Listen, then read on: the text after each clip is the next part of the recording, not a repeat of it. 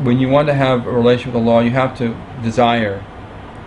You have to desire, and that is desiring desiring Allah subhanahu wa ta'ala and expecting, or having a very positive sense of expectation with Allah.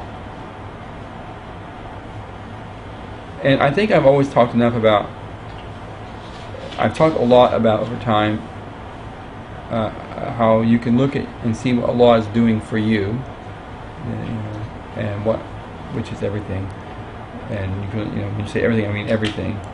So that itself demands, I think, a proper response.